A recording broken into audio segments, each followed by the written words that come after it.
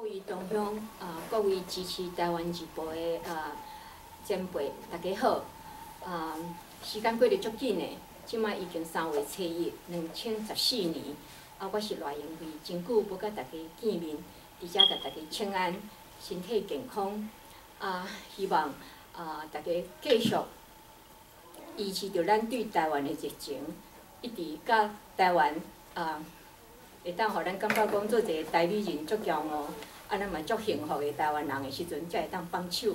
今日我有足荣幸，要伫遮来访问台湾之友会会长。伫洛杉矶的社区内底，足侪活动中间，咱拢会看到这位美国人，伊足有耐心，坐伫遐依然听无的所在，伊嘛是甲咱伫遐坚持到回煞才走。 这实在是互我足感动的，所以我今仔日足荣幸伫遮 interview Mr. Ted Anderson。以后即个 interview 的中间，我是用英语来甲伊讲吼，所以我想应该大家拢会当了解 Mr. Anderson。 Yes. Happy birthday. Thank you.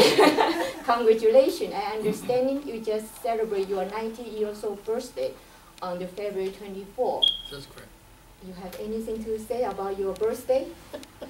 Well, her uncle used to tell me many times, live a long time, but never get old. And that seems very good for me to remember too. Never get old. Live a long time. I always very interesting to know that why you always participate in our activity, and you also in the year of 2000 accept your first term of president of Friends of Taiwan. There anything happen in your life that make you accept this position and involve yourself in the Taiwanese community? Oh, yes, I think it had started when I'm a member of the Alliance Club, and the governor called me and said, Ted Anderson, would your club be willing to sponsor a Chinese club, and I'm quoting him now, Okay. Chinese club from in the city of Los Angeles wants to come to San Gabriel. And I said, well, I don't know, I'll ask them. And so I went to my club and asked them would they sponsor, and they said, yes, we'd be happy to. So I called the governor and told him that yes, our club will sponsor this new club. And he said, fine, that means you have to be the guiding lion to that club, which means I have to participate in all their events for 2 years. And I said, oh my goodness, you know. I sat through many meetings, so their club didn't understand a word, but nevertheless, I read body language pretty well. So I was able to deal with that issue. Now, while I was there and participating with them, getting them started, helping them to get their charter, and sometimes I find Taiwanese people no different than other people when it comes to being stubborn. Okay. Being stubborn. That goes around, it comes around. I kept telling them they wanted to name their club the Taiwanese Lions Club of Greater Los Angeles. I said, that won't go, that won't go.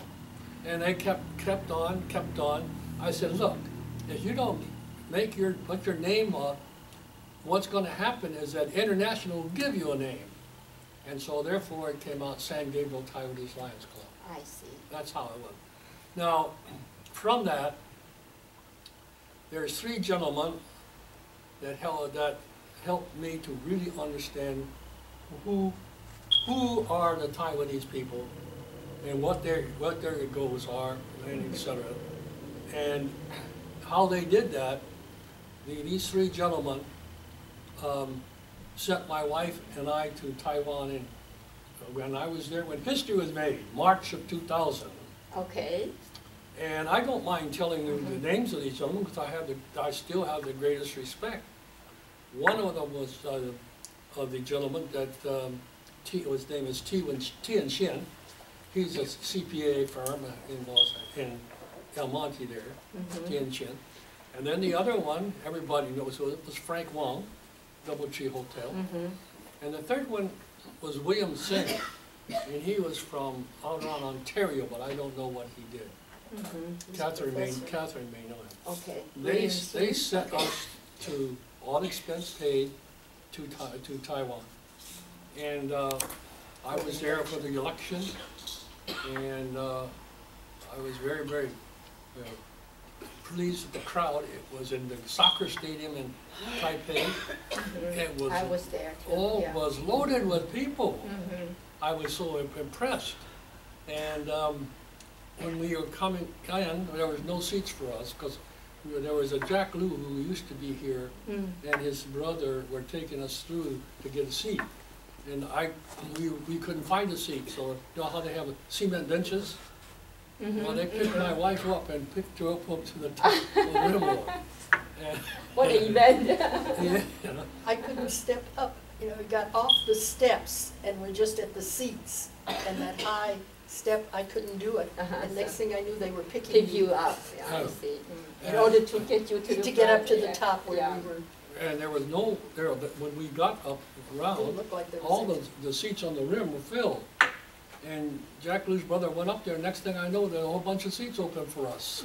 So that was my experience, and I was so impressed that I didn't see I didn't see any military people dressed in military clothes. I didn't see any police officers dressed at least in police garb. And with that much crowd, I said, my goodness, this would never happen in the United States. We are pretty disciplined at the Yes, time. yes. And so that started it. But while we were there, we took a complete tour of Taiwan. I see. But no expense to them, it was our expense we did. And we started out in Tainan, in Kaohsiung, and Sun Moon Lake. Sun Moon Lake. Is that your first time to Taiwan? That's our yes, first that time at was. Taiwan. Okay. And the purpose was to be acquainted with the people and to find out what it is. And there was a little town of Hualien. I told my wife, I didn't live here. And it was a clean city, very well organized. I don't know what it is now, but at that time it was good. So, That was in 2000, right? 2000. So it's 14 years ago. We just So- praise that stay the same. so that's how I got started. I see. Then through the Lions Club, they introduced me to Taiwan Economic and Cultural Organization. I see. And That's government official here, yeah, right? in Los Angeles. And introduced me to other people who were active in trying to get the United States to understand what Taiwan is about. Okay. That's basically it. That was probably the organization philosopher for the Friends of Taiwan, yeah. Yes, that's what, and the name Friends of Taiwan was instituted by Annette Lu, the vice president of Taiwan. That's where it started. I see. That's what we carried on, and we're a nonprofit organization. Okay. So that's how I got it. But I was so impressed in March of 2000 when I was riding with cab drivers who expressed their feelings. I'm pleased to know that they had a warm spot in their heart to accomplish it. I am a person who firmly believes that justice, human rights, civil rights, and I won't use the term independence, but I feel of democracy, where you have the vote of the people, not of just one person. Right. And that's how I really got started in it. My background is international relations, and I felt that when I got into really knowing what the Taiwanese people wanted, at least the leadership, I don't want to say the people because I didn't know what the people wanted, but the leadership did. And there was a time when I was brand new in meeting people, word went around that I was an undercover agent for Taipei Economic and Cultural Organization. I didn't know anything about that, but that's what they are spreading the rumor. And that actually, Oh, is that right? I didn't know that the rumor was. I was told this. So you are actually involved into Friends of Taiwan's organization during the DPP empowered them, right? That's correct. That's correct. And it was from there. And I'm not a kind of a I have to really explain to people. I am a strong believer in utilitarian democracy. And what does that mean? That means the greatest good for the greatest number of people. And so when I saw what was happening, and I had studied some things that General MacArthur, memo number 1, he'd sent to Chiang Kai-shek. I read a book, not Formosa Betrayed, but Lords of the Rim. And I have a copy of that. And I saw what General MacArthur had done by releasing a Japanese officer from prison. And I won't go into why he was released, but Chiang Kai-shek requested that. And so I despise a government that does not allow people to have an opportunity to a fair play. For instance, just recently, I went into my computer, and I wanted an organizational chart of Taiwan. And holy Moses, here is a country that has 23 million people. Yes. But they have all of these committees and how do you pronounce it? Yuans? Yuan. Yeah. You know, and they don't have any power. And so I said, oh, anyway, that's, and I got to know, when I got to know the people here, and what they mostly really wanted, that's where I began to have a compassion to understand people. Now, we all don't agree on issues, but nevertheless, we can at least listen to each other. And if I do my homework right, I'll be successful. And if they do their homework right, they will be successful in my discussions. But and you know, I have over the years I've worked in well, you have my bio purse there. Right. There where I worked, and some of the things I've done. I was a city councilman You're here in San Gabriel City Councilman, Yep. and you also, I thought you work for a lot of federal agencies that associate with the city of Great Los Angeles then. Yeah, these agencies were, but these were unpaid jobs. That's all volunteer? Yeah, volunteer. The ones that with the government, the Workforce Investment Board of Private Industry Council, Right. et cetera, et cetera.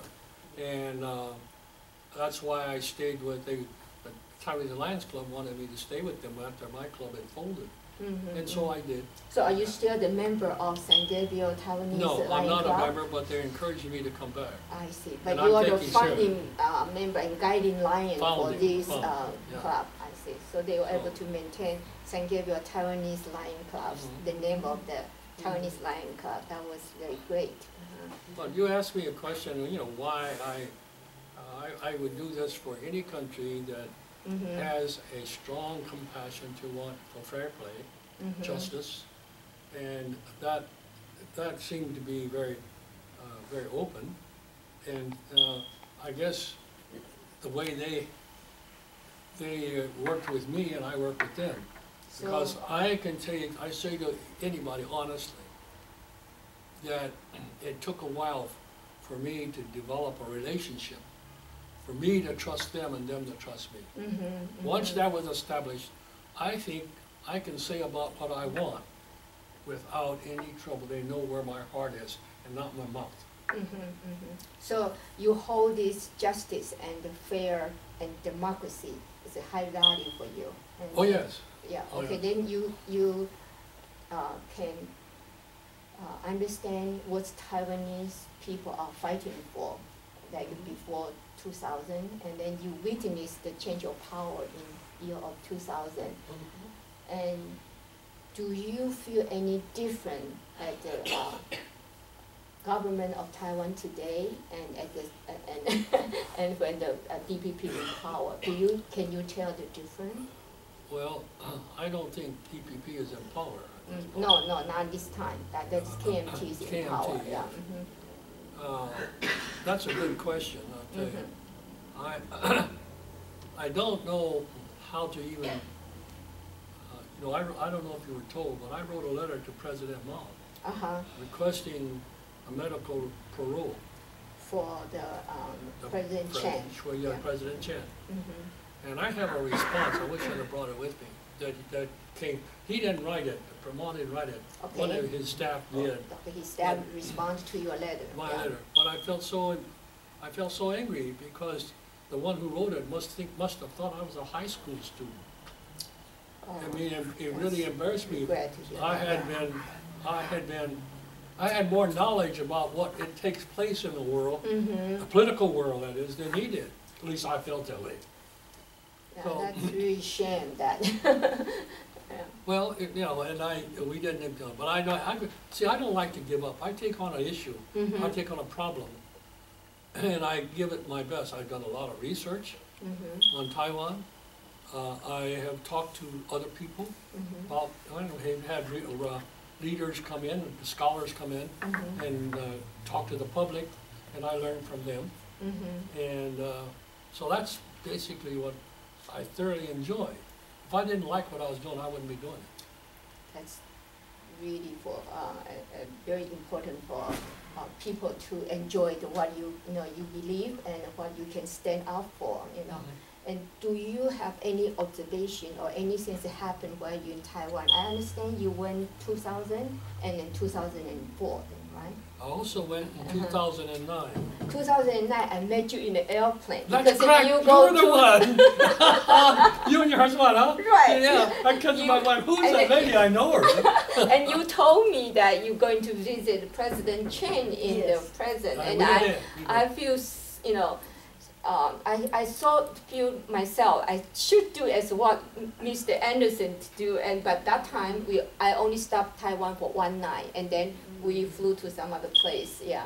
So I regretted that not able to follow you to visit the President Chen. So I remember that. And anything that you observe and or any event that strengthen your compassion to speak out for Taiwanese people when you're in Taiwan, that both street trip. Are there anything that else you want to share with us? Well, I've enjoyed every trip. I want you to know that. And out of that trip, I have my education has been enlightened. I take the position that I don't care what ethnic group in the whole world, they're all alike. I don't care. All of us have the same desires, and we strive to be successful. That's my major premise that I have. Taiwanese people are well educated, and that's one of the things. I have a very good friend who is Taiwanese who has his PhD in resource economics and from Michigan State, and he's be helpful in explaining some of the things that he went through. So you do have you made some good friends from the Taiwanese that they can help you to understand the two different culture and two different beliefs, and especially Chinese, Taiwanese, and American. Yeah. I don't make that mistake anymore. I do not. See, so that's still a lot of hardworking Taiwanese American that they're really hoping for our homeland to blossom into fully democracy, and like you say, fair play and human rights, and everyone is equal. This is very important. Yeah, and I do very thankful that Mr. Anderson that stand out this and speak for us, and we do need an American friend that to speak for us. But we don't have enough of those, and that's I what know. I've been working on. And I don't mind saying this, and I'll say it. I've said it publicly in many places. Some of my friends, there are church friends, etc., and I talk to them about Taiwan, etc. And we talk about some of the issues, and the China is saying that they want to take over Taiwan, and this is what my friends at church are saying, several of them men. And I said, what do you mean China take over Taiwan? He said, well, they're all Chinese. I said, let me stop you right now, because I made that mistake. They are not. They are Taiwanese, and the difference in Chinese. And I said, if you ever get in front or around Taiwanese people, you better make sure you get know the difference. And they looked at me so funny. I said, I'm not kidding. That's just kind of a thing that needs to be expressed to the wider fabric of our society in the United States. Yes, yeah. Yeah, it is very easy to be, messed up by, different point of view, yeah. And we're talking about how to keep Taiwan's be visible in the international society, and especially in United States. It's very difficult. And I think Friends of Taiwan play a vital role in this aspect. So what do you see that you're going to take Friends of Taiwan in the future? That's a very difficult for me to respond to. Okay.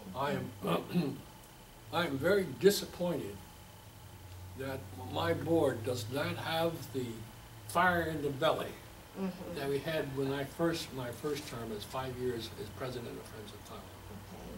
Today I don't see that, and if I don't see that, then what that does for me, it doesn't feel me to want to move ahead, to do the things that I know to be done. I'm beginning to see some change. If they have a compassion for something, then let's act like it. Let's work for it. And one of the problems, of course, and we have so many Taiwanese organizations, and they don't seem to be want to come together. Everybody wants to be the boss. That's a good observation, yeah. Everybody wants to be the boss, and you can't. I tell the people to me, I don't care who is the boss or gets the credit. I could care less. All I want to be sure is we accomplish our goals and our objectives. If you want to take credit for it, fine, as long as we get there. That's a strong message. Well, I believe it, and I work, means it. and I use it. Okay. I don't equivocate. I have something. But I want people to understand that I work hard to really tell people what I say, and how I say it. And from that, and I have to say it again.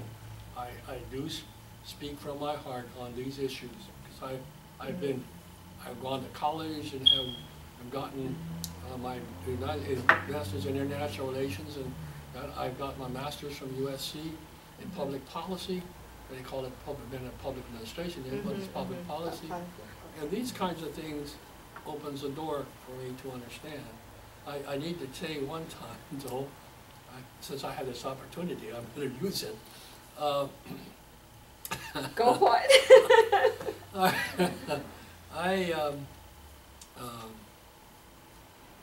Annette Lu was coming she landed in Las Vegas. That was some time years back. Okay, that's a long time ago. Yeah. And I immediately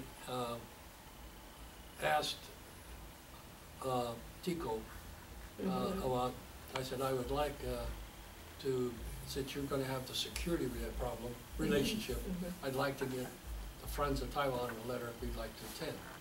And he said, I think it was, his last name was Jason. He was the TICO director at the time. At the time. He said, I can't, in all of the clubs that it has been open. And I was very, very angry because I knew it wasn't true. Yeah, so you had that kind of encounter with That's him. right. Yeah, I see. And I wrote to a friend of mine who, at that time, was a public relations director for President Choi Min-chen. And he said, Ted, don't lose your fire. please. It's over. I said, yes, it's over. But I don't mind saying this because I have a chance to get it off my chest. Now you have a chance, and then you have a chance to call your board to be stand up and strong. Well, I do. I hope they do, and I hope this message gets across to them.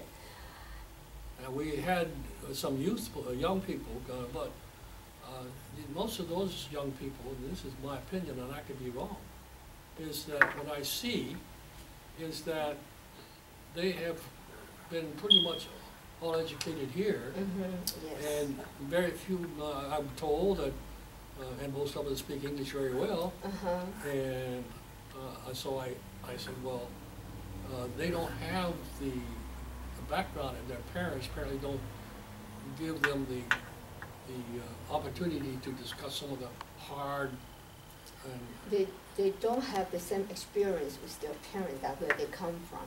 That's So what they yeah, say. I think they don't have a strong commitment, and because they did not feel that urgent, because they were born in the United States. Everything seems like for granted. Everything they have is same as they have democracy. They have all Yes. the opportunity to go to best school, and so it's long time. It's still a long time to go for our second generation to take charge. Yeah, I know we have to be patient, but I'm wishing and hoping that they can grow up soon.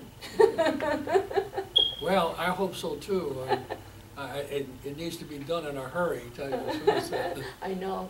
Yeah, the baton need to go to give to the younger generation, but it's just some hope though. When today I go into the Google search and I saw TaiwaneseAmerican.org, and a lot of young people are chatting, and there are a lot of events put on the post. Did you ever try that? I don't recall. We have Yeah. a website, but I don't think not many people use it. So it's just a matter of time, and then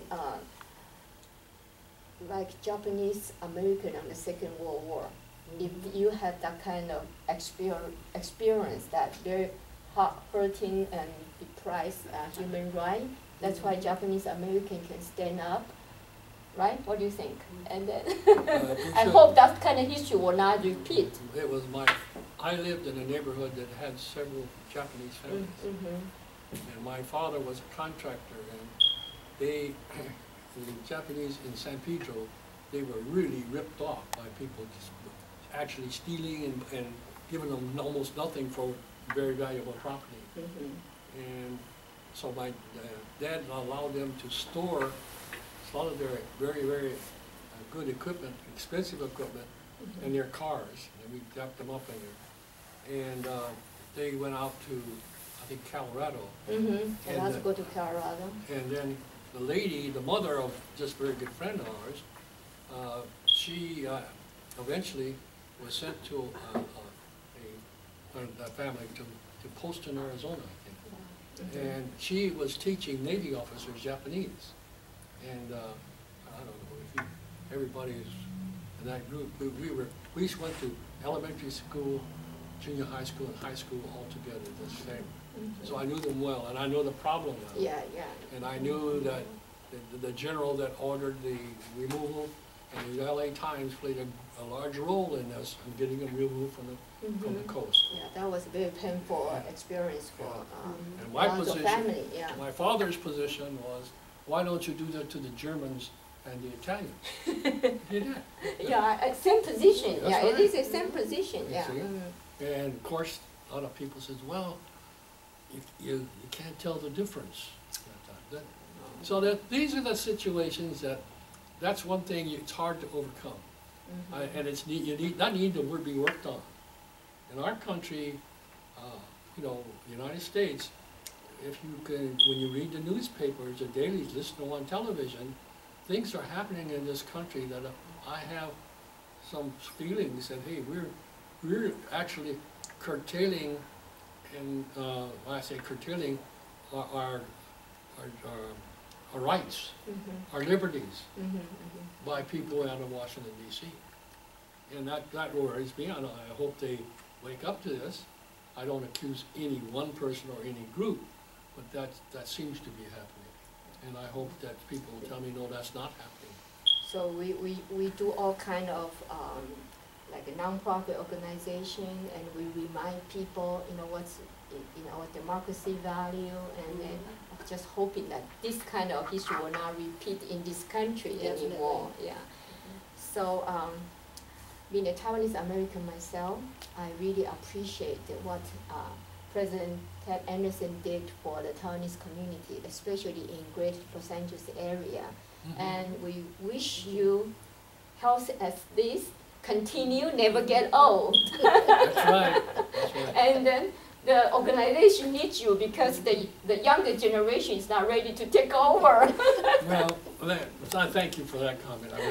But I want you to know seriously, I haven't completed my mission yet. I don't want to leave this terrestrial bubble until that's done. Thank you. Yeah, that would conclude our interview. And I'd just like to say a few words in Taiwanese to our community.